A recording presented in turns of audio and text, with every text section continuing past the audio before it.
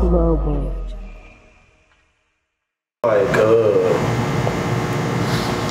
the rapping here is bigger than just the city, because a lot of people be like, man, my niggas should have been blew out the city. My niggas should have been did this, but like, do you feel like it's a global sound in Dallas? Man, all this shit global sound to me. Like, we just feel like Atlanta shit sound. I feel like we feel like Houston shit sound different because it ain't Dallas shit. Like, I feel like if a Houston person listening to strap shit, will feel like this shit sound like some global shit, bad shit. Like, they wouldn't think of this no Dallas shit. Like, this nigga bad. Like, this nigga got something. Like, they ain't gonna think of, damn, this shit don't really sound like how, like, this shit bad. Like, niggas got something. There's niggas out here that got something. For sure. Now, bro, tell us about your music.